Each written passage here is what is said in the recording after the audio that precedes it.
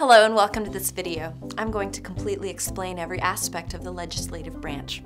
Okay, just kidding. This is actually going to be a brief overview. Let's begin at the near beginning with the US Constitution. The very first thing the Constitution discusses, after the we the people bit, is our topic today. It opens with, "All legislative powers herein granted shall be vested in a Congress of the United States, which shall consist of a Senate and a House of Representatives." The two other branches of the U.S. government are the executive and judicial. The legislative branch is responsible for writing the laws, the executive for enforcing them, and the judicial for ensuring that those laws are constitutional and for adjudicating disputes between citizens and the government. Having three branches of government creates a balance of power, which helps to prevent a group of people, or even a single person, from exercising too much control over the country. The U.S. has what's called a bicameral legislature, simply meaning there are two separate chambers, or houses, within that branch of government. This is done in an attempt to balance the interests of the population with the interests of the states. These two chambers of the legislature form what we call the Congress. Currently, the House of Representatives has 435 voting members and the Senate has 100. There are always 2 senators per state, but the number of representatives per state varies based on the population of a state. Section 2 of the Constitution concerns the House of Representatives. The House of Representatives shall be composed of members chosen every second year by the people of the several states, and the electors in each state shall have the qualifications requisite for electors of the most numerous branch of the state legislature. A couple notes. If you are curious about what electors are and how they work, check out our video on the Electoral College. There are several other rules regarding qualifications of representatives, such as age and citizenship, but we won't discuss all of those here. The House of Representatives has several powers, including the power to initiate revenue bills, impeach federal officials, and elect the president in the case of an electoral college tie. Section 3 of the Constitution details the Senate. The Senate of the United States shall be composed of 2 senators from each state, chosen by the legislature thereof, for 6 years, and each senator shall have 1 vote. Note that this clause has been modified by the 17th Amendment, which changed the election method from state legislatures to popular vote. I said previously, the chief role of Congress is lawmaking. The life of a law is as follows. First, a representative proposes a law, which is called a bill. The bill is then studied by a committee. If the bill makes it through committee, the bill is put on a calendar to be voted on, debated, or amended. If the bill passes by a House majority of 218 out of 435, it moves to the Senate, where it is assigned to another committee and, if approved, gets debated and voted on. Again, a Senate majority, 51 out of 100, passes the bill. Lastly, a committee consisting of House and Senate members rectify any differences between the House and Senate versions of the bill before sending it to the House and Senate for final approval. The President has 10 days to sign or veto the completed bill. Much of the actual work of Congress is done in the committees and subcommittees. There are some 200 of them. The idea is that working on a committee allows a member to specialize in a certain area of knowledge or policy. According to the Senate, due to the high volume and complexity of its work, the Senate divides its tasks among 20 permanent committees, 4 joint committees, and occasionally temporary committees. The Senate has established guidelines for committees, but each committee adopts its own rules and procedures. Standing committees generally have legislative jurisdiction. Subcommittees tackle specific areas of jurisdiction under the full committee, while select and joint committees generally provide oversight or deal with routine housekeeping responsibilities. Now, let's dive into how Congress relates to other branches of our federal government, namely the executive branch, or Office of the President, and the judicial branch, which includes the Supreme Court. The relationship between the President and Congress is often strained. Checks and balances frequently allow one of the two to check the other. First, the legislative branch basically holds the nation's purse strings. So, while the President proposes a budget, Congress is the actual entity that decides how much gets spent and where. The president can veto legislation or laws that Congress agrees upon, but Congress can override the president's veto with a 2/3 majority. Any treaty the president makes with foreign powers is subject to congressional approval. There are even more checks and balances in this relationship, but we're running out of time, so let's talk judicial. Congress does not get to pick candidates for the Supreme Court. The president does that, but they do get to approve or disapprove of those selections. The House of Representatives also has impeachment powers over federal officials, including the president, which means that they can level legal charges against an elected official. And the Chief Justice of the Supreme Court will oversee the proceedings as the Senate will try the case. If 2/3 finds that person guilty, then they will be removed from office. After this review, I hope you're feeling prepped and empowered. Thank you so much for watching. Hello there. In this video, we will be learning about one of the 3 branches of American government, the judicial branch. We've got videos on the other 2 branches, so be sure to check those out as well. Briefly, I want to take you back to a founding document of our country, the US Constitution. This document established the government and is crucial for understanding how things were originally designed to work. Now, the US government was created with checks and balances built in. This prevents any one person or group of persons from exercising undue influence or control over the government and the country. We have 3 main branches: the legislative, the House of Representatives and the Senate, the executive, which is the president, and the judicial, which is the Supreme Court. According to the Constitution, the legislative branch, known as Congress when referring to both houses, is responsible for writing the laws. The executive is responsible for enforcing them, and the judicial branch is responsible for helping interpret the laws and how they should be enforced. Now, Article 3 of the Constitution established the judicial branch with these words: "The judicial power of the United States shall be vested in one Supreme Court, and in such inferior courts as the Congress may from time to time ordain and establish." The scope and duty of the court system is described later. The judicial power shall extend to all cases, in law and equity, arising under this Constitution, the laws of the United States, and treaties made or which shall be made under their authority. To controversies between 2 or more states, between a state and citizens of another state, between citizens of different states, between citizens of the same state claiming lands under grants of different states, and between a state or the citizens thereof and foreign states, citizens or subjects. Okay, now that was many mouthfuls. Notice that the scope is federal. States have their own laws and court systems.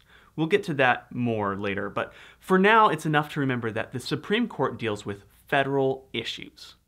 Currently, the Supreme Court is comprised of 9 judges who are appointed for life by the executive branch and must be confirmed by the Senate. There is 1 Chief Justice and 8 Associate Justices. The Supreme Court is located in Washington, D.C., and you are able to visit the building and allowed to sit in on proceedings. This is done in an effort to build trust in the institution, as we're more likely to trust something that we can observe. The Supreme Court, often referred to as SCOTUS, is the highest court in America. That means it has the final say on cases within its jurisdiction. I just outlined the basic jurisdiction from Section 1, but like most things in the Constitution, that has been expanded and defined. It sits atop a structure of appellate, meaning appeals courts, which are a chain of federal courts known as circuit courts that decide all cases of federal law in America. Directly below the Supreme Court are the 11 state circuit courts, the D.C. Circuit and the Federal Circuit. You may have heard of the 9th Circuit Court of Appeals. This is the court that covers the 9th region, which includes the entire West Coast and several other states, comprising of about 20% of the U.S. population.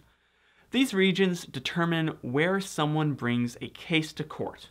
If you live in New Jersey and wish to sue the federal government, you would do so in the 3rd Circuit, not in the 9th. Below the circuit courts are the district courts. These are the trial courts that have original jurisdiction over cases. Trial by jury is done only in these courts. If a case is appealed, no juries are used in the higher courts.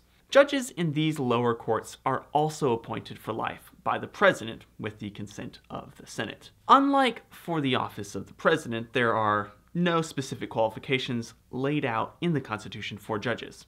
They must, however, adhere to a code of conduct, which is as follows. A judge should uphold the integrity and independence of the judiciary. A judge should avoid impropriety and the appearance of impropriety in all activities. A judge should perform the duties of the office fairly, impartially, and diligently. A judge may engage in extrajudicial activities that are consistent with the obligations of judicial office. A judge should refrain from political activity. There are various applications of this code, such as not hearing a case judges have personal knowledge or bias in. Before a case can be brought to a federal court, several conditions must be met. According to the Administrative Office of the U.S. Court, these are as follows. First, under the Constitution, federal courts exercise only judicial powers. This means that federal judges may interpret the law only through the resolution of actual legal disputes, referred to in Article 3 of the Constitution as cases or controversies. Second, in an actual case or controversy, the plaintiff, the person bringing the case before the court, in a federal lawsuit must also have legal standing to ask the court for a decision. That means the plaintiff must have been aggrieved or legally harmed in some way by the defendant. Third, the case must present a category of dispute that the law in question was designed to address, and it must be a complaint that the court has the power to remedy. In other words, the court must be authorized under the Constitution or a federal law to hear the case and grant appropriate relief to the plaintiff. Finally, the case cannot be moot. That is, it must present an ongoing problem for the court to resolve. The federal courts, thus, are courts of limited jurisdiction because they may only decide certain types of cases as provided by Congress or as identified in the Constitution. When cases are brought before a court, they are done so in what is called an adversarial manner. This means that the plaintiff or prosecutor, the people who are suing, and the defendant, the people getting sued, present their facts and story to a neutral third party, the judge. The two parties are responsible for doing whatever they legally can to make their best case. There are two types of cases that you can bring before an American court: criminal and civil. According to the Administrative Office of the U.S. Court, to begin a civil lawsuit in federal court, the plaintiff files a complaint with the court and serves a copy of the complaint on the defendant. The complaint describes the plaintiff's damages or injury, explains how the defendant caused the harm, shows that the court has jurisdiction, and asks the court to order relief. A plaintiff may seek money to compensate for the damages or may ask the court to order the defendant to stop the conduct that is causing that harm. The judicial process in a criminal case differs from a civil case in several important ways. At the beginning of the federal criminal case, the principal actors are the U.S. Attorney and the grand jury.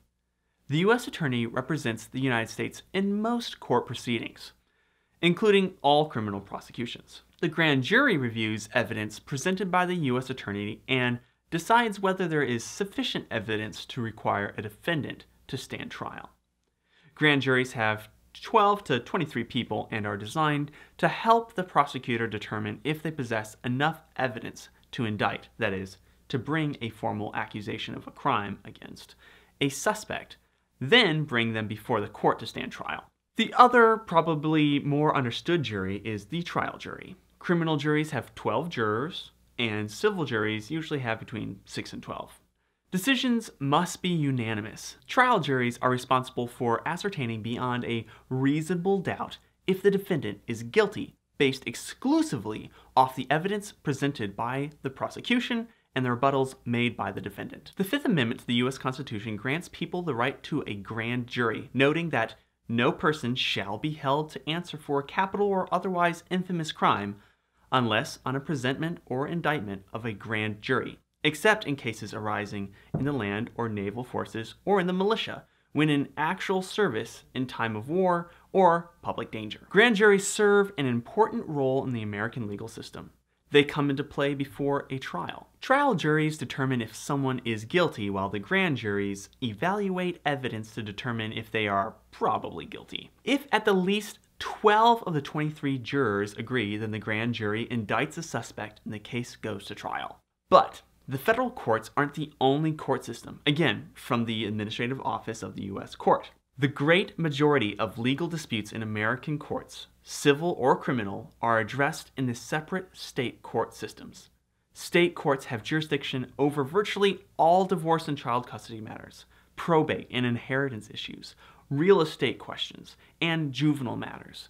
They handle most criminal cases, contract disputes, traffic violations, and personal injury cases.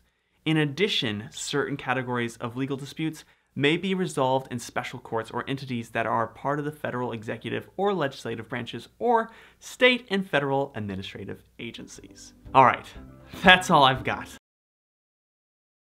To fully understand any of the three branches of our government would take an entire college-level course, if not more. If you're curious to learn more after you've watched this video, we have a handful of other videos relating to American government and history.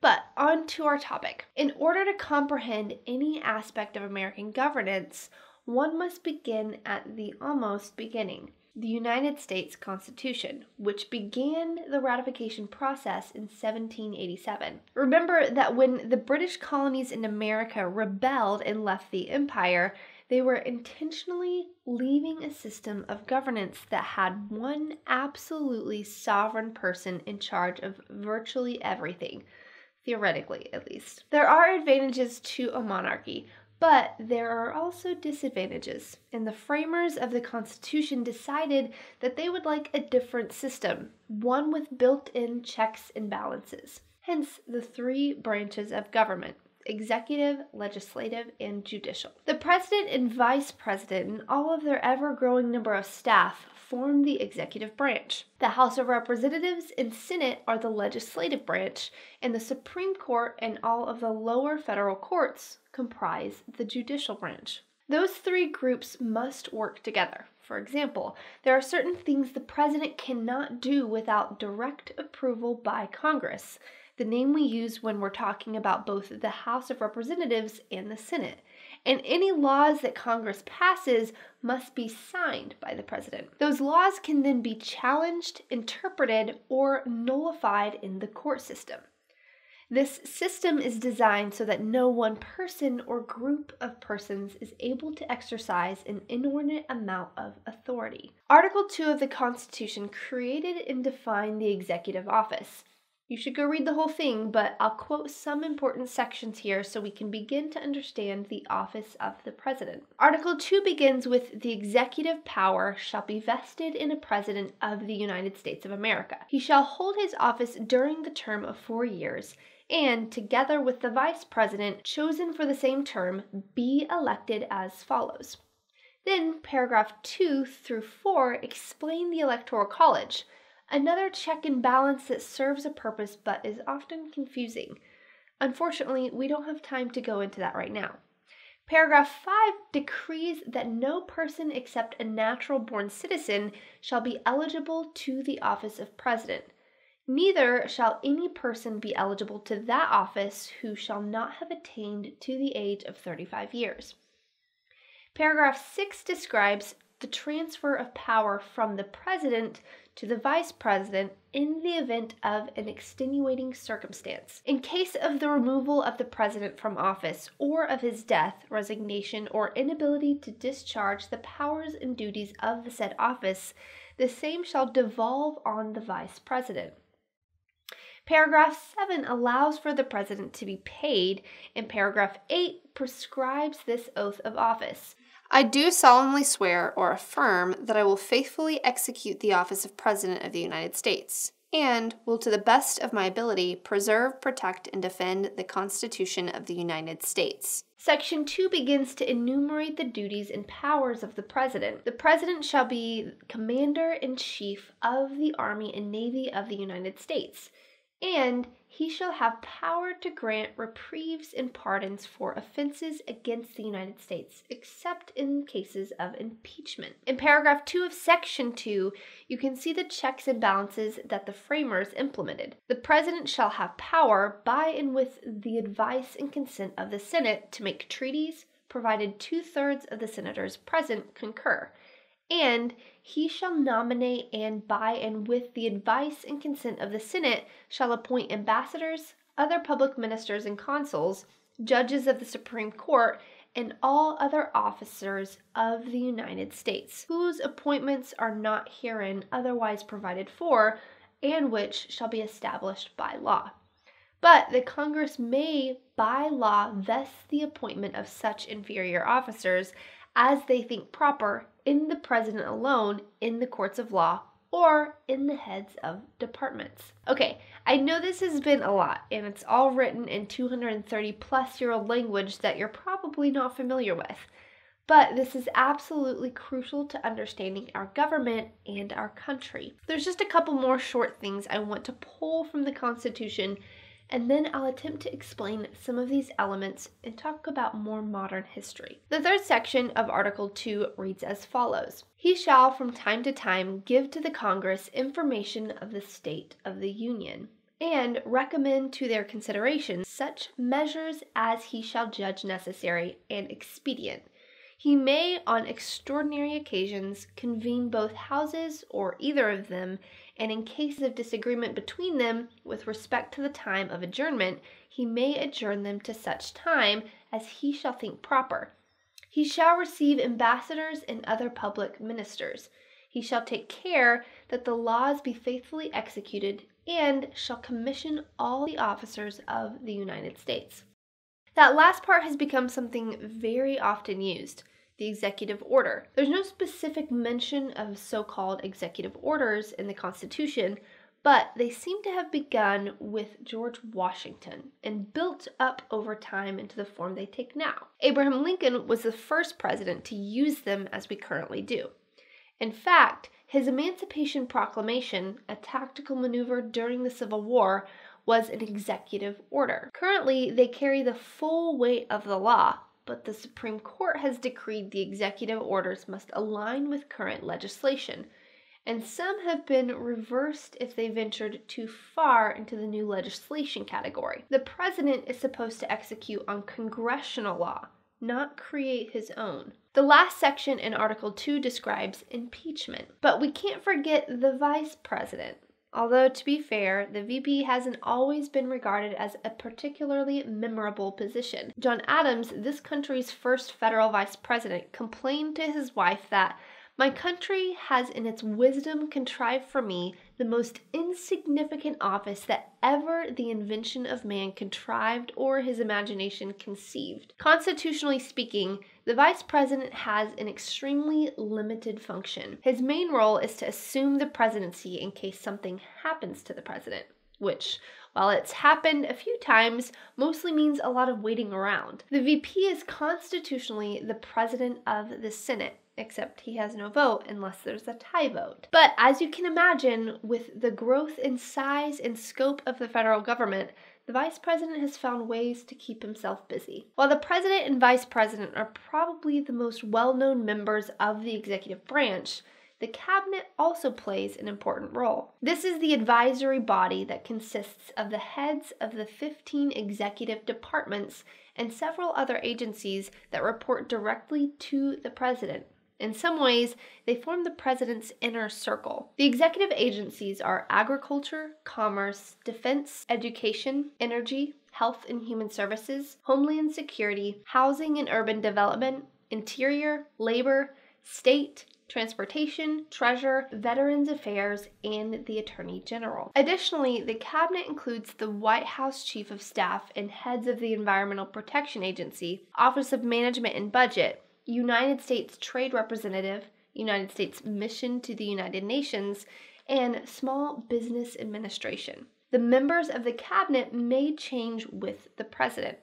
Side note, these departments have mostly been created within the past 100 years by acts of Congress. So next time you see a news headline or have a test question about the executive branch, you'll know what's up. Hi, and welcome to this video on the drafting of the American Constitution. In this video, we will look at the historical background, examine the debates and key decisions made, and explore the aftermath of the convention.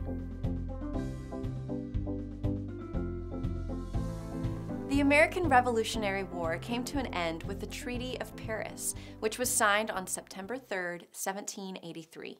One of the most important aspects of the treaty was not just British recognition of American independence, but also the definition of the United States border. This resulted in a very large grant of new lands to the U.S., the Northwestern Territory. 5 new states north of the Ohio River would be established and admitted into the Union. At a stroke, the size of the United States had effectively doubled, and the foundations for the great westward expansion which would take place in the following century had been laid. The central government of the United States at this time was extremely limited in its power. The Articles of Confederation had been drafted around the same time as the Declaration of Independence and were finally ratified in 1781. The Articles of Confederation granted the Congress of the Confederation the power to declare war, raise an army, and negotiate trade, but little to no ability to raise funds. Any changes to the Articles required the agreement of 9 of the 13 colonies to pass and could not overrule the state assemblies. It was apparent to many that the Articles were more of a temporary wartime measure than a long-term solution. A small convention of 5 states met in Annapolis in 1786 to discuss the possibility of amending the Articles of Confederation. The inadequacy of the present setup was exposed by an armed uprising in Massachusetts from 1786 to 1787 against the local government's handling of war debts and taxation. The rebellion was led by Daniel Shays, a veteran of the American Revolution. The inability of the government to provide a force to suppress the rebellion, the militia which defeated Shays' followers was privately funded, led to calls for a much stronger central government. Delegates from every state except Rhode Island agreed to meet in Philadelphia to revise the Articles of Confederation in May 1787. On May 28, the convention agreed to keep proceedings secret and to allow delegates to reconsider any issue previously raised. This would allow the delegates to carefully consider measures at the cost of making swift progress. At the beginning of the convention, it wasn't actually clear how far the discussions were to go. Would the delegates simply revise certain parts of the Articles of Confederation or throw them out completely? What would be known as the Virginia Plan would soon set the tone of the convention. As the name implies, the plan came from the delegates from Virginia, one of the largest states in the Union. The plan was written by James Madison but presented by Edmund Randolph. One of the great sticking points of the Articles of Confederation for large states like Virginia, Massachusetts, and Pennsylvania was the 9 of 13 states requirement for change. Although about half of the population lived in the 3 largest states, they were hamstrung by the per-state voting laws, which greatly favored smaller states. The Virginia Plan proposed 2 legislative bodies and a system of courts to oversee legal matters. Power would flow from the first branch, which would select the second branch, and both would select the judges and the president. What made the plan controversial was the fact that the number of members of the first branch, the future House of Representatives, was to be decided by the number of free men in each state. The question of how slaves should be considered in calculating the number of representatives for each state would lead to the infamous 3/5 compromise. The cost of Southern support was to count each slave as 3/5 of a person, meaning states with very large slave populations would gain many representatives. The smaller states countered the Virginia Plan with the New Jersey Plan. The latter plan looked to revise rather than replace the Articles of Confederation. The main points of the plan were to have a single legislative body and to retain the per-state voting and the 9 of 13 states agreement for bills to pass. By July, little progress had been made, and some delegates were threatening to dissolve the convention without passing a resolution. To save the convention, the greatly respected elder statesman, Benjamin Franklin, offered a compromise. 2 legislative branches, one determined by proportional representation and the other by states. Franklin himself was more in favor of a single body chosen by the people, but realized a compromise solution was better than none at all. On July 16th, the compromise was passed by a narrow margin. At the end of July, the delegates took an 11-day break, and a small committee of 5 delegates from across the Union compiled the first draft of the Constitution. The convention rejoined on the 6th of August and debated the new document before them. By this point of the convention, there was a great feeling of urgency to wrap things up and a tendency to defer finer details of the discussion to committees. The addition of a Bill of Rights was proposed, but rejected very late in the convention. Crucially, the convention added the mechanism for amending the Constitution at a later date. For the final draft of the Constitution, the Committee of Style condensed 23 articles into 7 and greatly streamlined the text. The best-known example was the preamble of the Constitution. What now reads as "We the People of the United States" had initially been "We the People of New Hampshire, Massachusetts, New Jersey, etc." The document was written in broad terms, avoiding too much detail and allowing for interpretation. It was written to provide checks and balances and to avoid any one branch of the government from having too much power.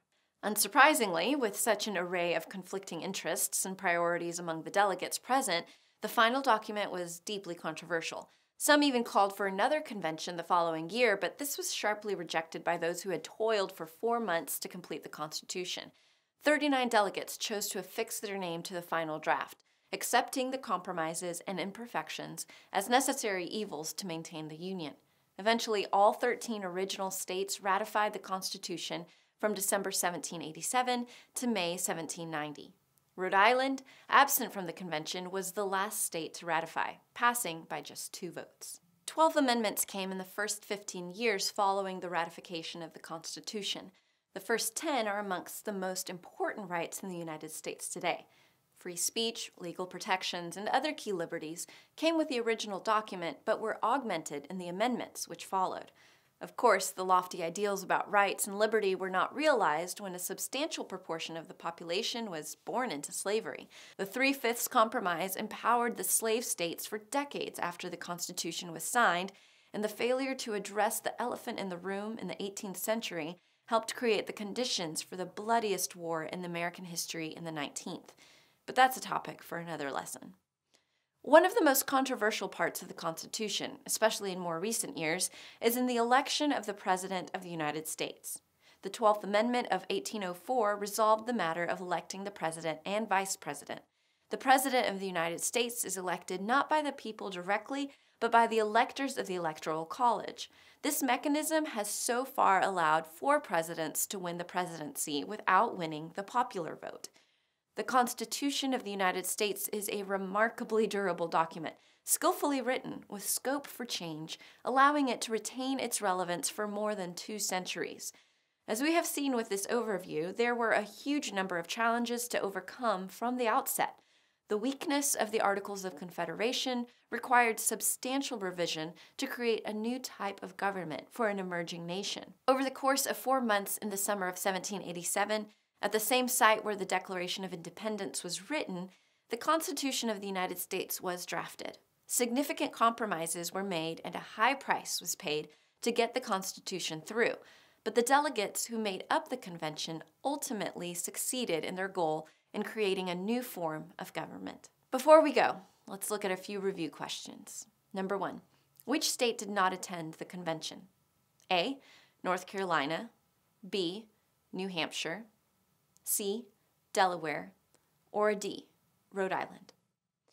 The answer is D, Rhode Island.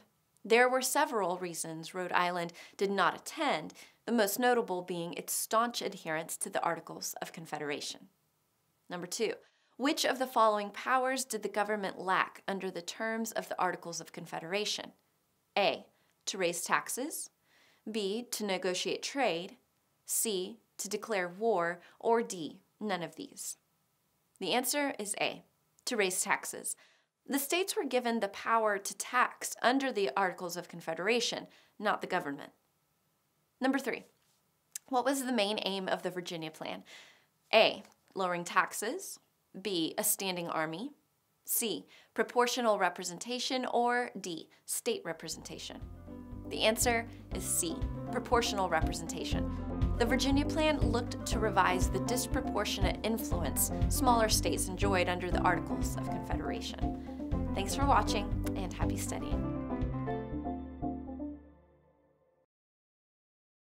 The term manifest destiny, coined at a partisan newspaper in 1845, became synonymous with the ambition and scope of American territorial expansionism. By the 1840s, that urge of expansion had made major strides.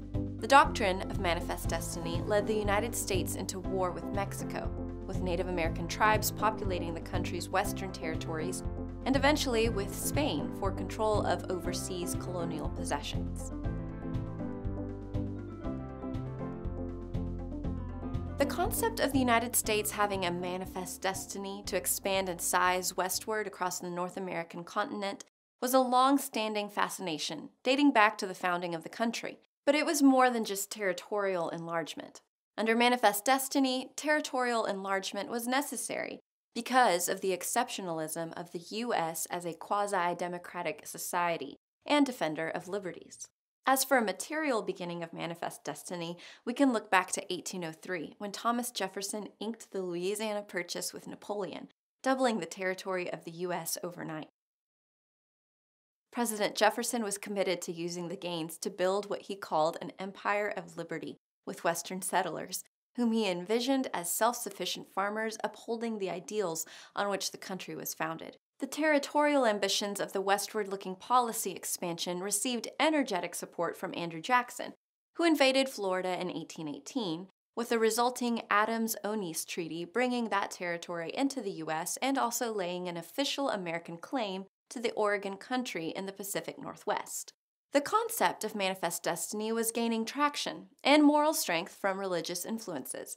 It was widely believed by proponents that Americans were chosen by God to expand their republic from the shores of the Atlantic Ocean to the Pacific Ocean. Americans, so the thinking went, had an obligation to expand the size and global power of their country to extend the benefits of their moral mission to as many people as possible. President Jackson also oversaw massive American settlement of southern and southeastern territories that displaced Native American tribes, who were forced to sign their lands over to the U.S. and relocate west of the Mississippi River, under what became known as the Trail of Tears. This treatment of indigenous peoples sparked occasional outbursts of sympathy from certain sectors of the American population, but the calls for land grabs were getting louder. The narrow-minded outlook of a supposedly universalist manifest destiny continued to create contradictions, especially in U.S. relations with its southwestern neighbor, Mexico, which had become independent from Spain in 1821. The Mexican government had encouraged settlement by individuals in its territory of Texas using land grants, and American settlers soon came flooding in. However, these American immigrants repaid their Mexican benefactors not with gratitude, but with contempt, as they began openly defying Mexican authority.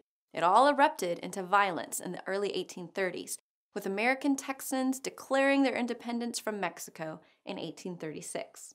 Shortly after taking office in 1845, President Polk negotiated 49 degrees north latitude as the border between American Oregon Territory and British Canada, comprising the states of Washington, Oregon, Idaho, and parts of Wyoming and Montana.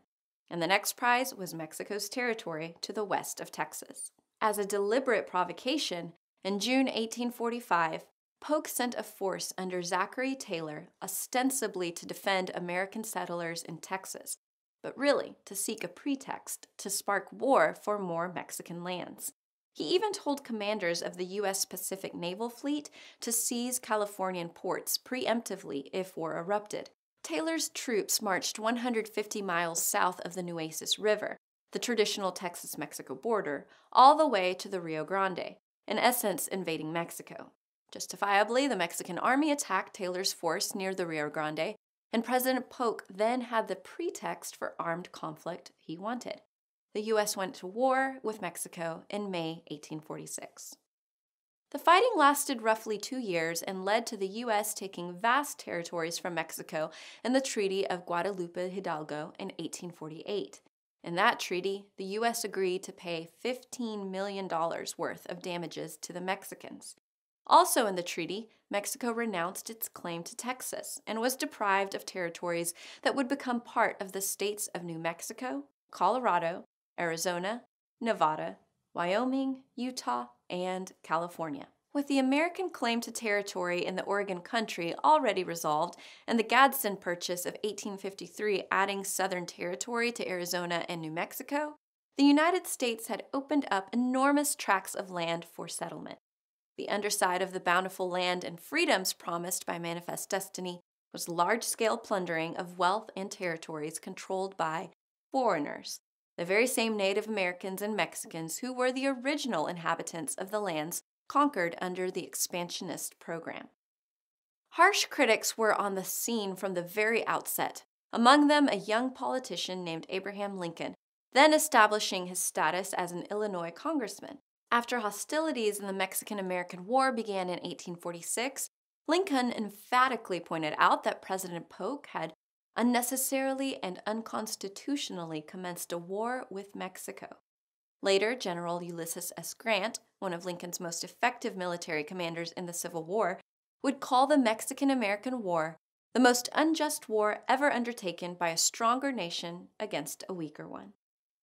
When Americans began moving in large numbers to the so-called Far West in the 1840s, the contradictions inherent in Manifest Destiny exploded even more.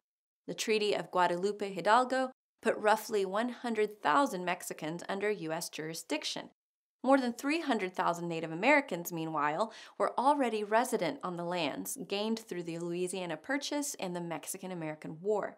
The Anglo-Saxon, Protestant overtones of Manifest Destiny posited that Native Americans and Mexicans needed to be shoved out of the way. Violent warfare with these populations was the result. After the Civil War, it reached a frenzy when the Army was able to concentrate its full efforts on winning the West. In reality, this meant hunting down and even committing genocide against Native Americans. The Battle of Wounded Knee in December 1890 in South Dakota, also called the Massacre of Wounded Knee, marked the end of this series of wars under the Manifest Destiny banner. U.S. troops murdered roughly 300 Lakota, mostly women and children. The sway of the once mighty Native American tribes was in ruins, and one era of Manifest Destiny was over. It made a brief revival in the 1890s, with the U.S. taking aim at Cuba and managing to take Puerto Rico, the Philippines, Guam, and Hawaii, though the Philippines later revolted and became recognized as an independent nation after World War II. Okay, we've covered a lot in this video, so let's look at a review question before we go to see what you can remember. All of the following were instances of support for American territorial expansion under Manifest Destiny, except A. James K. Polk's 1844 presidential campaign, B. Herman Melville's 1815 novel, White Jacket, C. Abraham Lincoln's public remarks on the Mexican-American War delivered in 1846, or D. Theodore Roosevelt resigning as Assistant Secretary of the Navy in 1898 to take a military command in Cuba. The correct answer is C. Lincoln remarked that President Polk had unnecessarily and unconstitutionally commenced a war with Mexico. Thanks for watching. Happy studying. Hi, and welcome to this brief overview of the United States Civil War, its causes and results. That should be easy enough to do in 10 minutes, right? Okay, first let's just glance at the big picture. The war officially began in 1861 and finished in 1865, but there were lots of things that built up to this over a period of 30 to 40 years. Let's try to discuss the build-up real quick. Here's a list of important events and things to know before we jump in to the big picture. 1828. Congress passed the Tariff of 1828. It is also called the Tariff of Abominations by its opponents in the Cotton South. 1830, in North Carolina v. Mann, the Supreme Court of North Carolina ruled that slave owners had absolute authority over their slaves and could not be found guilty of committing violent acts against them. 1831, Nat Turner's Rebellion. 1833, the Compromise Tariff of 1833, the North's pseudo-apology for the Tariff of Abominations. 1846 to 1850, the Wilmot Proviso. 1850, the Compromise of 1850. 1854 through 1861 was Bleeding Kansas. 1857 was Dred Scott v. Sanford. 1859 was John Brown's Raid, and those are just some of the political issues going on. Economically, the North and South differed in nearly every way. The North was growing in urban populations, people who lived inside of cities, whilst the Southern population remained largely dispersed. The northern states were increasingly industrialized and had 5 times the number of factories as the South, as well as 90% of the nation's skilled workers. The South's economy depended heavily on agriculture and international trade. Therefore, tariffs and import duties weighed extra heavily on the South. Tobacco and cotton were especially important to the economy, so weather also impacted their GDP, which was less than half of that of the North. Once the war started, the North would hamstring the South's economy by creating a trade embargo and then outproduce weaponry at a rate of 30-1. Population-wise, the North contained 2.5 times the number of people, which would mean a vastly outnumbered Southern force. So, now that we've gotten some of our general issues out of the way, let's start a war. Many people will say that the Civil War was all about slavery, but that's only partially true. Yes, some Southern leaders argued it was, men like Alexander H. Stephens, who said, "Our new government is founded upon exactly the opposite idea. Its foundations are laid. Its cornerstone rests upon the great truth that the Negro is not equal to the white man. That slavery, subordination to the superior race, is his natural and normal condition. This, our new government, is the first in the history of the world based upon this great physical, philosophical, and moral truth." But as with every story, there's more than meets the eye. You see, some Southerners argued it wasn't so much about slavery as it was about the North pushing them around politically and saying they were not allowed to leave the Union. They argued that just like when the colonies revolted against the oppression of Britain during the American Revolution, the Southern states had a right to revolt against the oppression of the North. Now, you may be wondering, what oppression are you talking about? The Southerners are the ones with the slaves.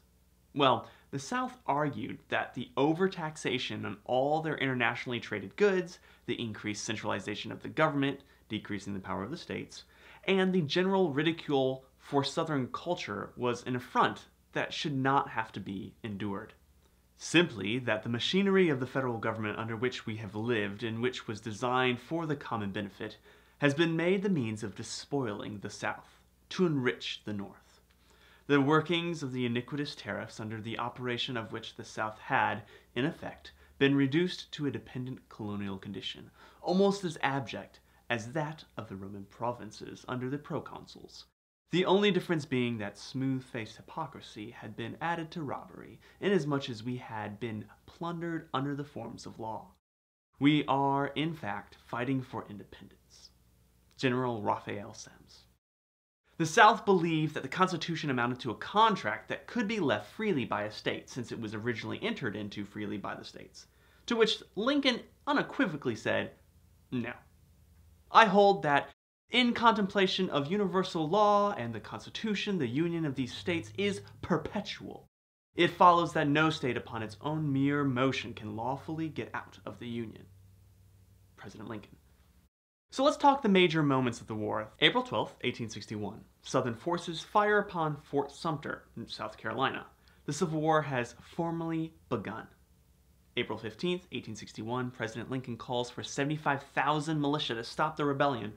4 additional Southern states secede from the Union in the following weeks. Lincoln requests 43,000 more volunteers. On June 3, 1861, a skirmish near Philippi in West Virginia is the first clash of Union and Confederate forces in the East.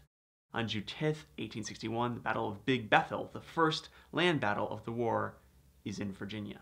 June 20th, 1861, at the culmination of the Wheeling Convention, what later became West Virginia, officially separated from Virginia. July 21st, 1861, the Battle of Bull Run, or First Manassas, where Thomas Jonathan Jackson becomes Stonewall Jackson. August 10, 1861, Battle of Wilson's Creek. The Confederate victory emphasizes the strong Southern presence west of the Mississippi River. August 28th through the 29th, 1861, Fort Hatteras at Cape Hatteras, North Carolina, falls to Union naval forces. This begins the first Union efforts to close Southern ports along the Carolina coast. February 6, 1862, surrender of Fort Henry, Tennessee. The loss of this southern fort on the Tennessee River opened the door to Union control of the river. February 22, 1862, Jefferson Davis is inaugurated as the President of the Confederate States of America. March 9, 1862, the naval battle between the USS Monitor and the CSS Virginia, or the old USS Merrimack, is the first ironclads fought in Hampton Roads, Virginia. April 24th through 25th, 1862.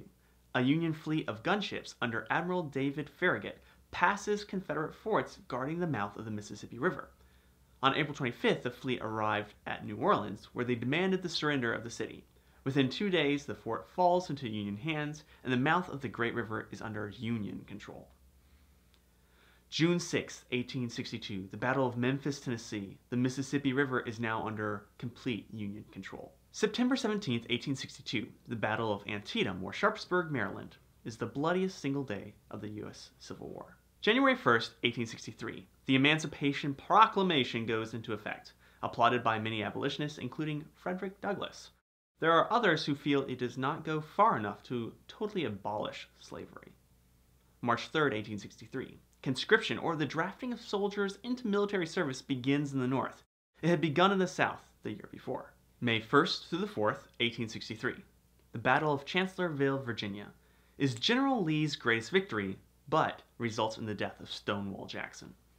July 1st through the 3rd, the Battle of Gettysburg, Pennsylvania, the bloodiest battle in the Civil War, dashes Robert E. Lee's hopes for a successful invasion of the North. July 13th, 1863, draft riots begin in New York City and elsewhere as disgruntled workers and laborers, seething over the draft system that seemingly favors the rich, attack the draft office and African American churches.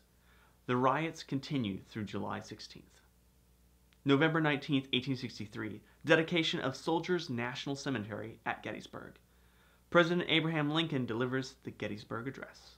February 17, 1864, is the first successful submarine attack of the Civil War. The CSS H.L. Hunley, a 7-man submersible craft, attacked the USS Housatonic outside Charleston, South Carolina. Struck by the submarine's torpedo, the Housatonic broke apart and sank, taking all but 5 of her crew with her. Likewise, the Hunley was also lost and never heard from again until discovered in 1995 at the spot where it sank after the attack. February 27, 1864, in Georgia, Camp Sumter Prison Camp opens. Universally referred to as Andersonville Prison Camp, it will become notorious for overcrowded conditions and a high death rate among its inmates. June 8, 1864, Abraham Lincoln is nominated by his party for a second term as president. July 11th through the 12th, 1864, attack of the defenses of Washington. November 8th, 1864, Abraham Lincoln is re-elected President of the United States for a second term. April 3rd, 1865, the Union troops occupy Richmond and Petersburg, Virginia. April 9th, 1865 is the Battle of Appomattox Courthouse and surrender of Appomattox Courthouse, Virginia. After an early morning attempt to break through Union forces blocking the route west to Danville, Virginia, Lee seeks an audience with General Grant to discuss terms. That afternoon, in the parlor of Wilmer McLean, Lee signs a document of surrender. On April 12th, the Army of Northern Virginia formally surrenders and is disbanded. April 14th, 1865, President Abraham Lincoln is assassinated by actor John Wilkes Booth at Ford's Theater in Washington, D.C. On the same day, Fort Sumter, South Carolina is reoccupied by Union troops. April 26, 1865, General Joseph Johnston signs the surrender document for the Confederate Army of the Tennessee and miscellaneous Southern troops attached to his command at Bennett's Place near Durham, North Carolina. May 4, 1865, General Richard Taylor surrenders Confederate forces in Alabama, Mississippi, and East Louisiana. May 10, 1865, Confederate President Jefferson Davis is captured near Irwinville, Georgia. So, that was a lot of information, and you may not really care or know what to do with it all. So let me help you wrap it all up. The war drug on far longer than one might expect, if you just looked at statistics. The North produced 3,200 firearms to every 100 produced in the South. Only about 40% of the Northern population was still engaged in agriculture by 1860, as compared to 84% of the South. Free states attracted the vast majority of the waves of European immigration through the mid-19th century. About 7/8 of the foreign immigrants settled in free states. As a consequence, the population of the states that stayed in the Union was approximately 23 million as compared to a population of 9 million in the states of the Confederacy. This translated directly into the Union having 3.5 million men of military age as compared to 1 million for the South. About 75% of Southern males fought the war, as compared to about half of Northern men. The North had 5 times the number of factories as the South, and over 10 times the number of factory workers. In addition, 90% of the nation's skilled workers were in the North. The South should have stood no chance, but due to blunders from the North, excellent military leadership in the South, and other political factors, a long, bloody war resulted. There are, of course, many other things we could discuss in this video, but it's already super long, I'm losing my breath, my mouth is dry, etc. So maybe another time. Until then, thanks for watching. Be sure to like, subscribe, and as always, happy studying. Part moral rallying point, part strategic war measure, the Emancipation Proclamation is one of the most important documents in American history. Its issuance by President Abraham Lincoln on September 22, 1862, marked a major turning point in the American Civil War.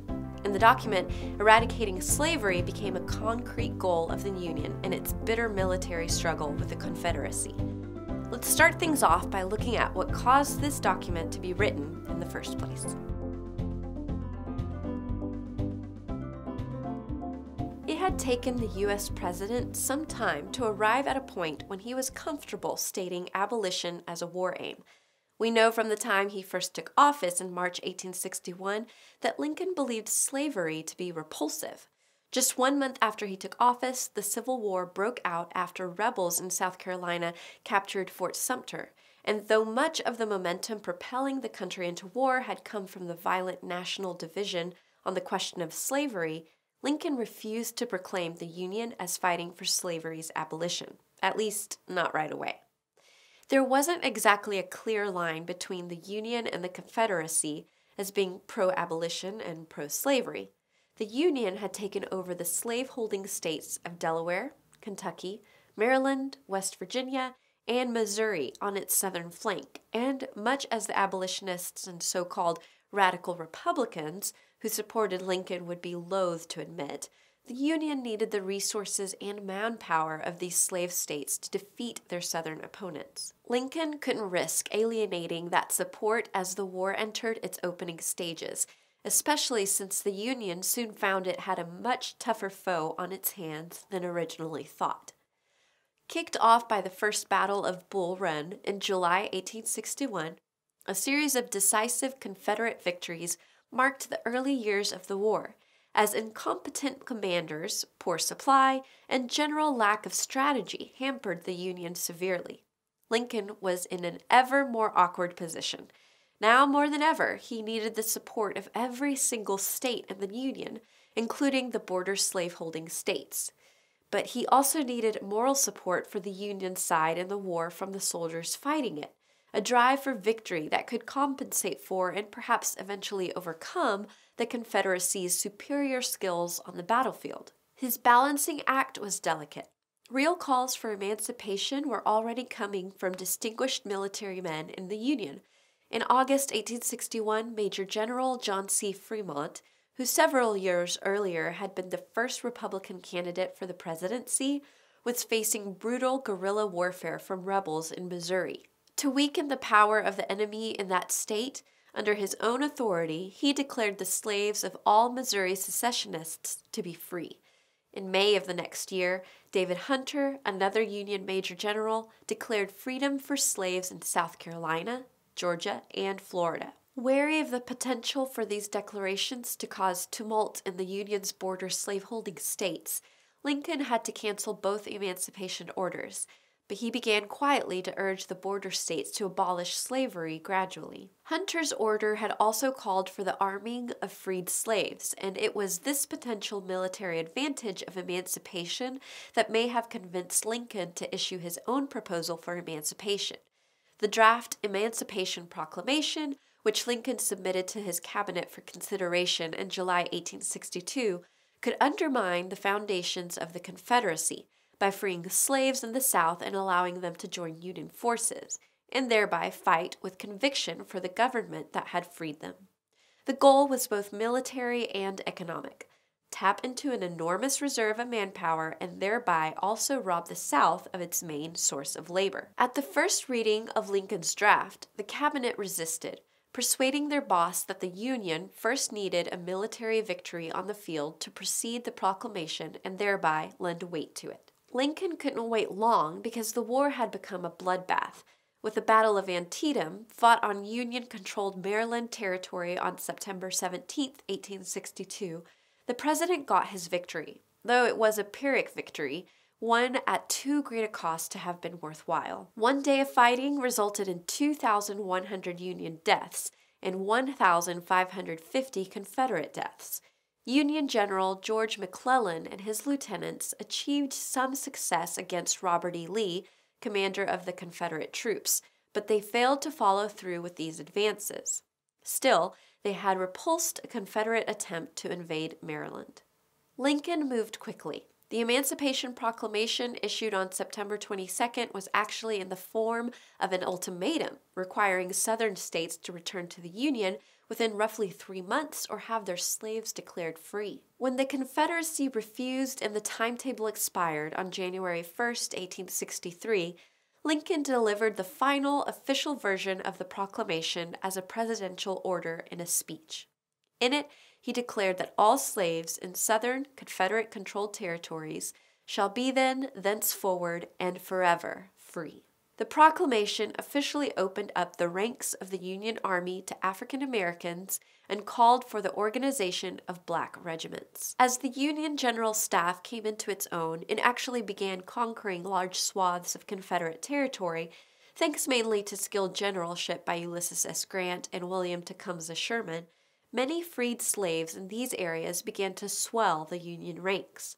Thanks in large part to the proclamation, roughly 180,000 African American soldiers, including freed slaves, would fight for the North during the remainder of the war and contribute to the final victory achieved in April 1865. Lincoln's order gave a fresh dose of energy to the moral aspect of the Union fight. For the North, the war now had a very powerful motivating end goal: the destruction of slavery. As they swept into Southern states, Union troops were liberators. Internationally, the legs were cut out from under the Confederacy's sources of foreign funding. Britain and France, with anti-slavery governments, could no longer justify continued support for a pro-slavery government fighting against an anti-slavery opponent. This momentum also helped the Republican Party unite around a simple, effective mission: ending slavery in the United States. Lincoln used this focus to introduce the 13th Amendment in 1864, which by February of 1865 had passed both houses of Congress in proposal form and was officially out to the states for approval. After Lincoln's assassination shortly after war's end in April, the amendment eventually passed in December of that year. Inspired by the Emancipation Proclamation and representing its culmination, the amendment eliminated the institution of slavery that had divided the country for so many years. Let's end with a review question to see what you can remember. All of the following are true of the Emancipation Proclamation except A. It gave official sanction to the enlistment of African Americans in the Union Army. B. It declared all slaves in Southern Confederate states to be free. C. President Lincoln issued it partly to undermine the economic foundation of the Confederacy. Or D. According to its terms, 3 months after its issuance, all slaves in the states of Delaware, Maryland, West Virginia, Kentucky, and Missouri were freed. The answer is D. Slaves in all of the Southern Confederate states were freed. Thanks for watching. Happy studying. Hi, and welcome to this Mometrics video on the Industrial Revolution. This is a very broad topic that we could take in any number of directions, but for today, we'll focus our attention on a particularly important part of the Industrial Revolution, the British textile industry. In this video, we'll trace the origins of the Industrial Revolution, examine the social changes that new technology brought about, and see some of the negative effects of industrialization. We'll also take a look at the fascinating story of the Luddites, an infamous but often misunderstood protest movement in northern England.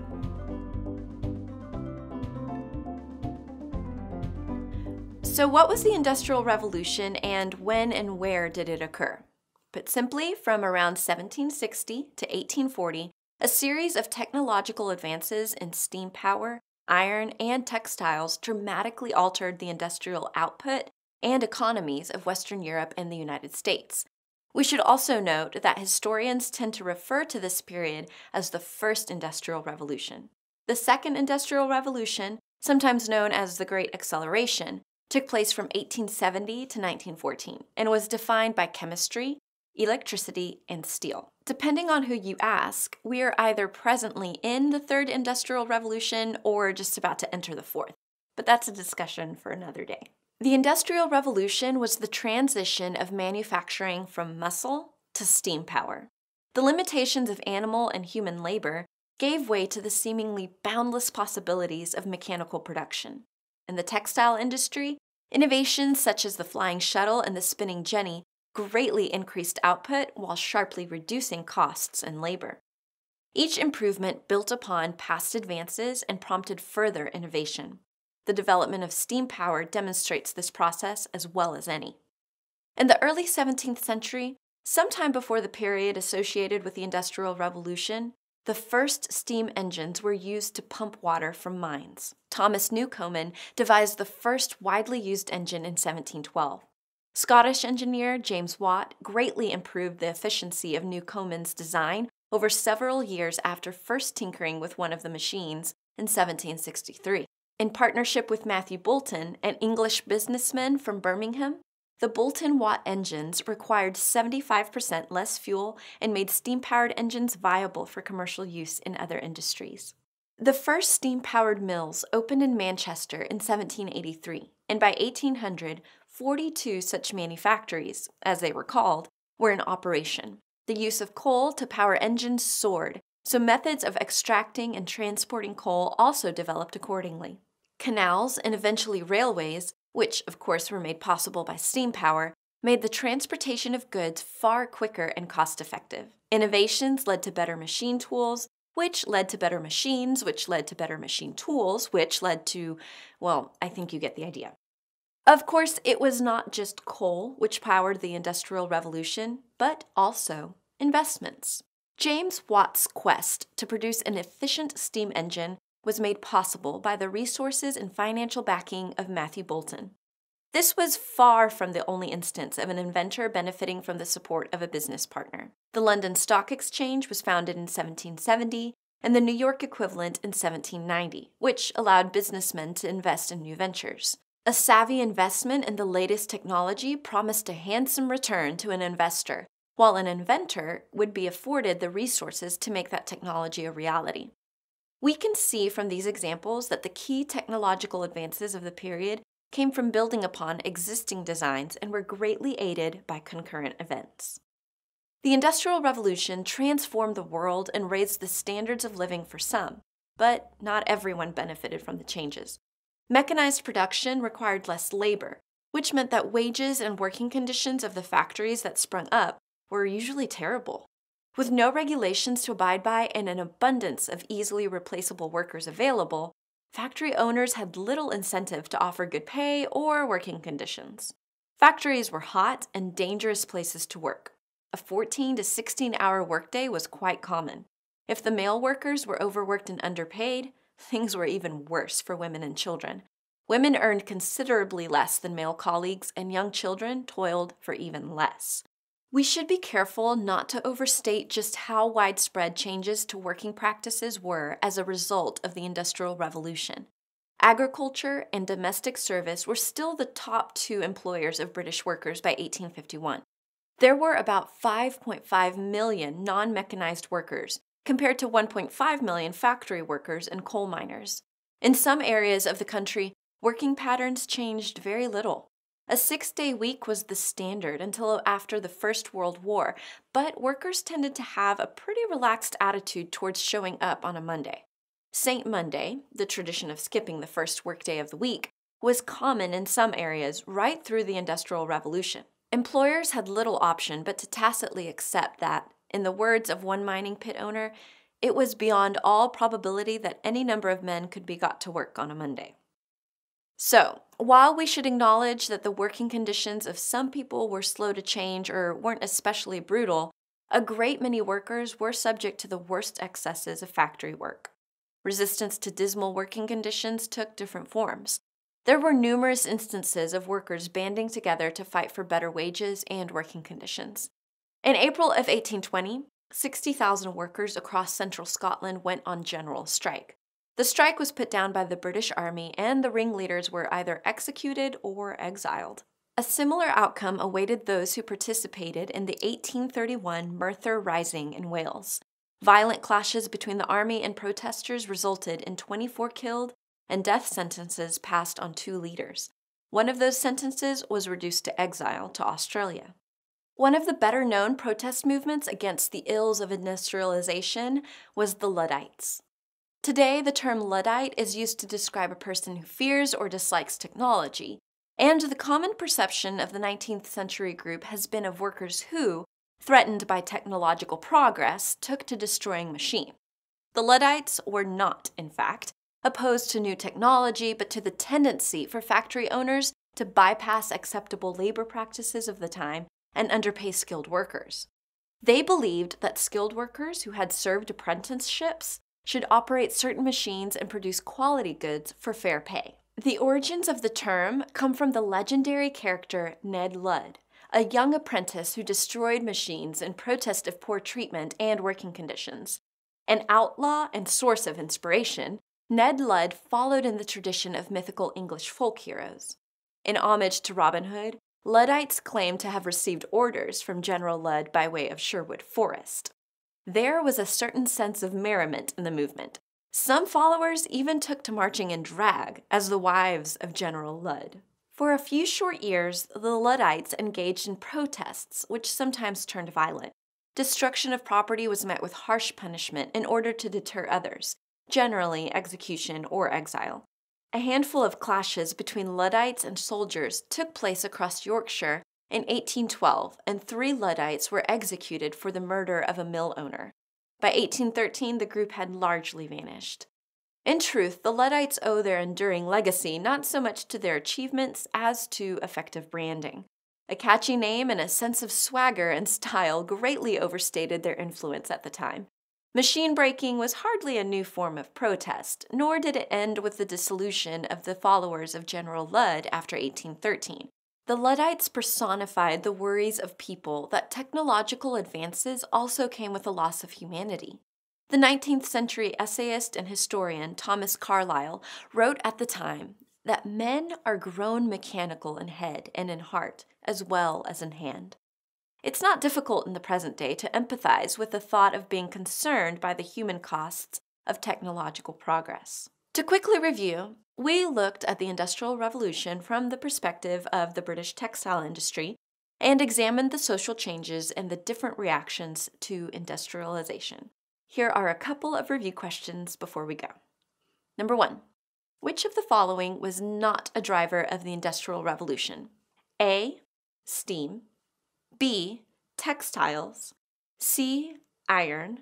Or D. Steel. The answer is D. Steel.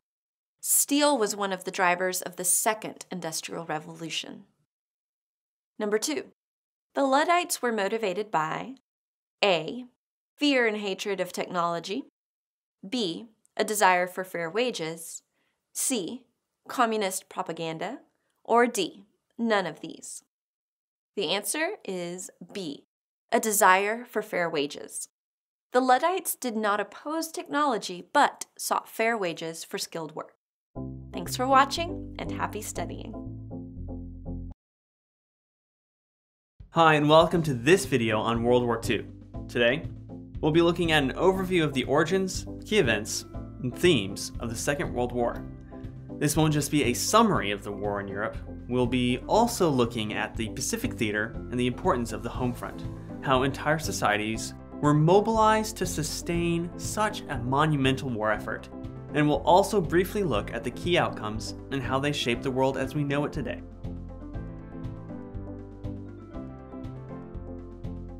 To begin, let's quickly remind ourselves of the highlights of World War I.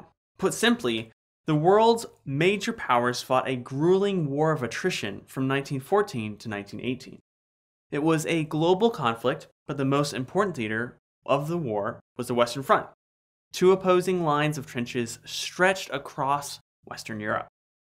After suffering heavy losses, the Allies finally triumphed over the Central Powers. The fighting came to an end on November 11, 1918, when the German Empire signed an armistice with Britain, France, and the United States. After several months of negotiation, the Treaty of Versailles was signed on June 28, 1919. For the defeated Germans, the treaty seemed harsh and caused years of bitter resentment. They were forced to accept responsibility for causing the war and required to pay huge reparations. For the French, the treaty was quite lenient, and a German revival was the cause of a great deal of anxiety. Ferdinand Foch, a French general, famously declared that Versailles was not a peace, but a 20-year armistice. And he was right. The years following World War I were a bleak period of European history, particularly in Germany. The humiliation of Versailles and a global economic downturn caused hyperinflation, massive unemployment, and political violence. These were the conditions which allowed extremist voices to be heard, and in January 1933, Adolf Hitler was appointed chancellor. Within a year, Hitler and the Nazi Party consolidated power. Promising to revive German fortunes, Hitler pursued an aggressive foreign policy to undo Versailles and to make Germany self-sufficient. The idea of Lebensraum, which means living space, was to greatly expand German territory in Eastern Europe. Above all else, he opposed what he saw as the threat of Jewish Bolshevism and saw the defeat of the Soviet Union as his destiny. Hitler's foreign policy was a series of gambles with increasingly escalating stakes. In 1936, he ordered the reoccupation of the Rhineland, which had been demilitarized by Versailles. The German army was under orders to withdraw at the first sign of resistance, but none came. That same year, the German Air Force, the Luftwaffe, gained combat experience by supporting the nationalist side in the Spanish Civil War. Believing the French and the British did not have the stomach for another fight, Hitler's demands increased. The Anschluss, the joining of Germany and Austria under German rule, took place on March 12, 1938. Hitler then demanded the Sudetenland from Czechoslovakia, a region with 3 million Germans. The British Prime Minister, Neville Chamberlain, met with Hitler in September 1938 to hash out a peaceful solution to the Sudetenland crisis. An agreement was reached, and Chamberlain claimed he had secured peace in our time. Less than 6 months later, though, the remainder of the Czech state was annexed by Hitler. From 1936 to 1938, Hitler successfully sought out reoccupation efforts, taking possession of the Rhineland, Austria, and the Sudetenland. Still not satisfied, Hitler pressed for yet more territorial concessions and succeeded in claiming Memel from Lithuania in March 1939. Once again, the British and French failed to oppose Hitler's brazen demands, and by the summer, Hitler turned his attention to the port city of Danzig, modern-day Gdansk. In August, to the great surprise of the rest of the world, Germany agreed to a non-aggression pact with the Soviet Union, essentially agreeing to carve up Poland. Danzig was a majority German territory which had been ceded to Poland by the Treaty of Versailles. Seeking yet another bloodless victory, Hitler demanded the Poles hand over Danzig to reconnect East Prussia with Germany. This ended up being one demand too many, and with French and British support, the Poles refused. World War II began on September 1, 1939, when Germany invaded Poland. Hitler's hopes of keeping the war localized between Germany and Poland were dashed when the British and French declared war on September 3rd. The Poles resisted fiercely, but were outmatched by the German army, and a bad situation became worse when the Soviet Union invaded from the east on September 17th. Poland fell after a month of fighting, caught in an utterly hopeless strategic position between two hostile powers. The Allies did very little to assist the Poles. Hitler had gambled on a quick victory in Poland and left the German border with France lightly defended. An Allied attack would probably have succeeded, but the experience of such catastrophic losses in World War I made the Allies reluctant to go on the offensive. After the fall of Poland, very little fighting took place in Europe in the winter of 1939 to 1940.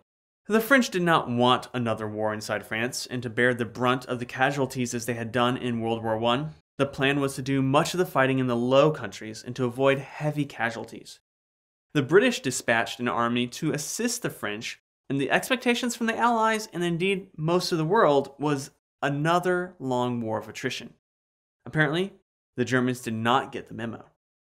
Fretting about fighting another lengthy war for which they were not prepared, the German High Command spent the winter of 1939-1940 trying to find a way to achieve a quick victory. A bold plan devised by Erich von Manstein proposed a surprise attack through the Ardennes forest to cut off the Allied army in Belgium. The plan succeeded beyond even the wildest dreams of the Germans. Believing the area to be impassable, it was the weakest section of the Allied line and no match for the main thrust of the German attack. The Allies were slow to respond and allowed a local setback to become a catastrophic defeat. The British Army narrowly escaped complete annihilation at Dunkirk thanks to a frantic evacuation that whisked over 300,000 soldiers back to Britain in 8 days. With France on the brink of defeat, Italy opportunistically entered the war on June 10, 1940, hoping to gain a share of the German spoils. 2 weeks later, the French capitulated and Britain stood alone against the Axis. The English Channel was all that separated the Germans from complete victory. English calls to reach a settled peace were rebuffed by the new Prime Minister, Winston Churchill. Hitler ordered the Luftwaffe to achieve air superiority over Britain to make an invasion possible, waging an aerial campaign over the skies of England in the summer of 1940. The Royal Air Force was aided enormously by the development of radar technologies to detect incoming planes and the bravery of a large number of foreign pilots. In fact, more than 500 pilots from across the world aided Britain during her darkest hour, 400 of which were from Poland, New Zealand, Canada, and Czechoslovakia. Ultimately, the RAF prevailed and the German plan for an invasion of Britain was cancelled. Let's leave Europe for a moment and turn our attention to the war as it played out in the Pacific. It's generally accepted that the German invasion of Poland was the start of World War II, but hostilities had broken out in Asia some years before. The Second Sino-Japanese War began on July 7, 1937, with the Japanese invasion of China. Japan had fought on the Allied side of World War I, honoring an alliance with Britain. The Japanese experience of the First World War was quite minor compared to the horrific losses endured by the other sides. German territories in Asia and the Pacific were easily seized with few casualties. In the years following the war, the Japanese political landscape altered to a militarized, ultranationalist outlook known as Showa statism, effectively Japanese fascism. In 1931, the Japanese invaded Manchuria following the Mukden Incident, an event used as a pretext for the invasion by the Japanese army. In 1937, with tensions running high between China and Japan, a clash between troops near Beijing on July 7th escalated into a full-blown war. The Chinese capital of Nanjing was captured in December of 1937 and subjected to a massacre so severe that it continues to place a strain on Sino-Japanese relations to this very day. Despite the losses and large portions of territory taken away, the Chinese refused to give in, and the Japanese simply didn't have the manpower to subdue the entire country by force. Japan's diplomatic standing was damaged by the war with China and led to a series of trade restrictions with the United States. In September 1940, Japan signed the Tripartite Pact with Italy and Germany, bringing the nations into a loose alliance as the Axis powers. A lack of natural resources meant that Japan was dependent on foreign trade, primarily from the United States. A failure to reach a settlement saw the US cut Japan off completely in August 1941. A lack of oil was a major problem for the Axis powers, and would lead to some disastrous decisions. Now, back to Europe. Hitler made the fateful decision to break the non-aggression pact with Russia and launched an invasion on June 22, 1941. Hitler believed that after overcoming the Russian forces on the border, the Red Army would crack. He said, quote, "We need only kick in the door and the whole rotten structure will come crashing down," end quote. Operation Barbarossa was initially successful. The German army encircled and destroyed several Russian divisions while advancing hundreds of miles. But Hitler had drastically underestimated the lengths the Soviets would go to for survival. 1,500 military factories were dismantled and reassembled beyond the Ural Mountains and out of reach of the German military. Workers labored 16 hours a day to dramatically increase war production to previously unimaginable levels. The Red Army suffered enormous losses in men and material, but actually grew in size as the war went on. 30 million men would be conscripted by the Red Army from 1941 to 1945. 1941 was also the year the United States entered the war. The Japanese, believing war with the US was inevitable, tried to gain the upper hand with a preemptive strike against the American fleet at Pearl Harbor. Hoping to cripple the American naval presence in the Pacific and force a settled peace, the Japanese attacked on the morning of December 7th. The American fleet lost several ships, but crucially, the aircraft carriers and repair facilities were largely undamaged. The Japanese had planned for a decisive naval battle with battleships, which ultimately never came. It would be aircraft carriers rather than battleships, which would prove the deciding factor in the Pacific. The United States declared war on Japan, and this was met with declarations by Germany and Italy in accordance with the Tripartite Pact. The US agreed to concentrate on Germany first, with about 2/3 of the American war effort being directed to Europe. Much of that effort came in the form of bombing German factories and infrastructure. Unlike the British, the Americans were unwilling to deliberately target German civilians and launched daytime raids at an attempt for greater accuracy. Post-war American studies of strategic bombing showed only moderate success in crippling German industry. After an invasion of Sicily in 1943 achieved limited success, the Allies finally granted Stalin's wish of opening up a second front on the West in 1944. Operation Overlord was the largest naval invasion in history. On June 6th, known as D-Day, troops from America, Britain, Canada, and 9 other countries stormed the beaches of Normandy and secured a foothold. By September, most of France had been liberated from Nazi occupation. The Allied forces made steady progress with some setbacks in the west, while the Soviet forces advanced in the east. A last-ditch effort by the German army to reverse the tide in the west came in the Battle of the Bulge in December 1944. The counter-offensive failed, and though the cause was utterly hopeless, the Germans fought on for another 5 months. With Berlin about to fall to the advancing Russians, Hitler committed suicide on April 30th, 1945. Germany formally surrendered on May 8th, 1945, ending the war in Europe. In the Pacific, the United States adopted a strategy of island hopping. Rather than trying to take everything, the US would invade only the islands on the most direct route to Japan. Naval bombers and submarines wreaked havoc on Japanese shipping lanes, crippling supply lines and preventing much-needed raw materials from reaching Japan. Unlike the Allies in the Atlantic, no serious effort was made by the Japanese to counter submarine raids.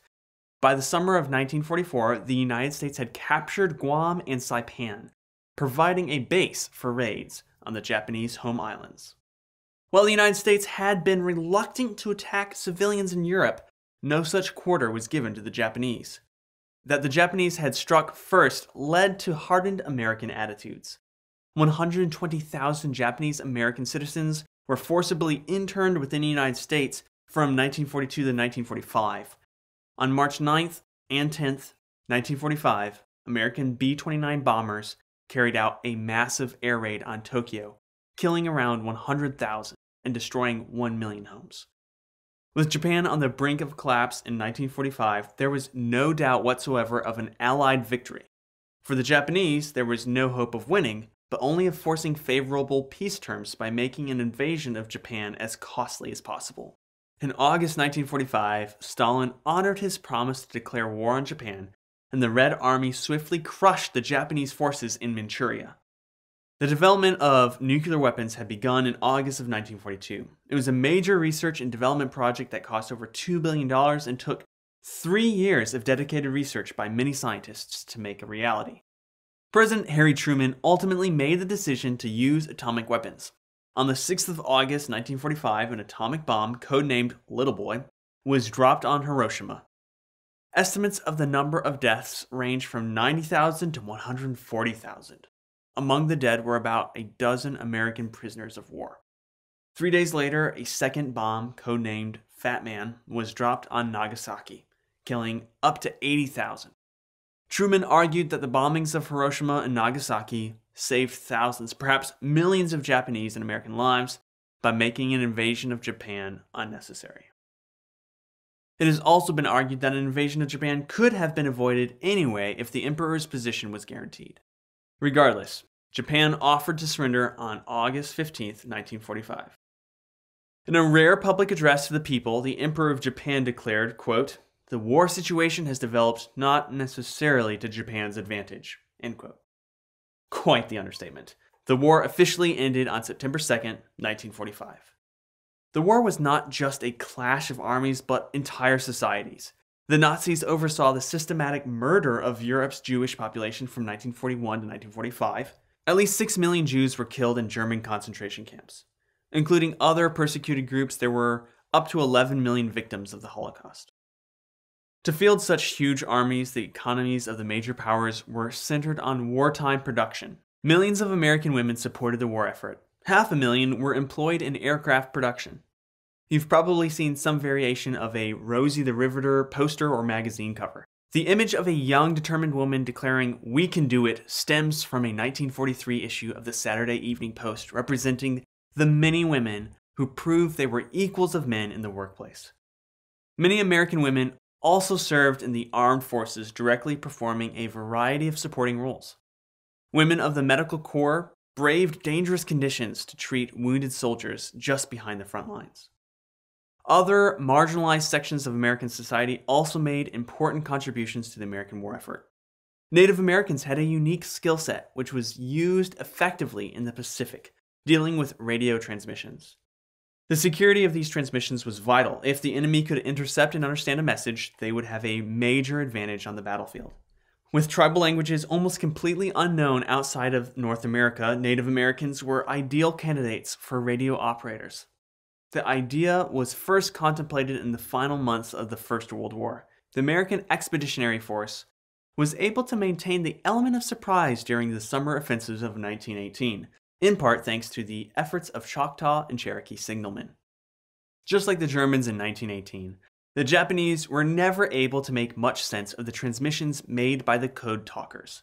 Navajo and other Native American signalmen developed a sophisticated military vocabulary to make rapid and accurate tactical transmissions under extreme conditions. Code talkers participated in every assault made by the Marine Corps in the Pacific from 1942 to 1945. More than 800 transmissions were sent by Navajo signalmen in the first crucial 48 hours of the American invasion of Iwo Jima in February 1945. While Native Americans served alongside white soldiers, the same was not true of African American troops. The armed forces did not desegregate until after the war. The most famous African American combat unit of the Second World War was the pilots of the 332nd Fighter Group, based out of Tuskegee, Alabama, and at a time when Jim Crow laws were enforced in the southern United States, the Tuskegee Airmen overcame racial discrimination to earn the right to fly combat missions. It was believed at the time that African American pilots were inferior to white airmen and not capable of effective leadership. The pilots of the 332nd proved how ill-founded these views were, with an exemplary record of service in World War II. The 6,000 trucks of the Red Ball Express were primarily driven by African Americans and moved thousands of tons of supplies to the front lines in the summer and fall of 1944. In all, about 1.2 million African Americans contributed to the American war effort, laying the foundations for the desegregation of the armed forces in 1948. This is one of the great contradictions of the United States, fighting against fascist tyranny with a segregated army. Similarly, the British fought for freedom with the resources of a vast colonial empire. The war brought about many changes, especially in how people saw the world. There are simply too many outcomes to list completely in one video, but some key points are important to note. One of the first priorities for the victorious Allies was to rebuild after years of chaotic destruction. American aid under the Marshall Plan helped the shattered nations of Western Europe to recover. Change was in the air in other parts of the world. At the end of World War II, about 1/3 of the world's population was under colonial rule. A period of decolonization took place in the 1940s and 1950s. To name just a few, India gained independence from Britain in 1947. Indonesia from the Netherlands in 1945, and a very long struggle for freedom began in French Indochina in 1945. To prevent wars by encouraging peace and international cooperation, the United Nations was founded in 1945. In the aftermath of the war, the understanding between the United States and the USSR swiftly broke down. Europe became divided as Eastern European countries came under communist influence. Nowhere was this split more apparent than in the partition of Germany, which lasted until 1989. In 1949, the nuclear monopoly enjoyed by the United States ended when the Soviet Union successfully detonated an atomic bomb. Fear and mistrust between the United States and the Soviet Union would not ignite into a full-scale war, but would simmer in the decades-long Cold War. Let's go through a few review questions to see what you remember. 1. What was the Sudetenland crisis about? A. German territorial claims. B. German rearmament. C. The joining of Austria and Germany. D. None of these.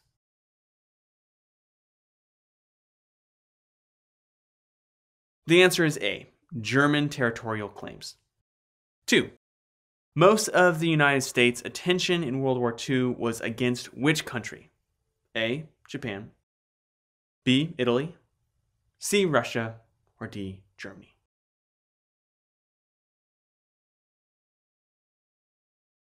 The answer is D.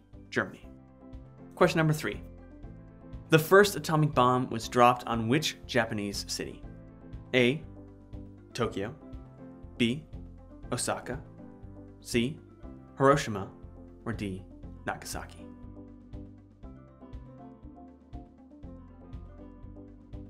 The answer is C. Hiroshima.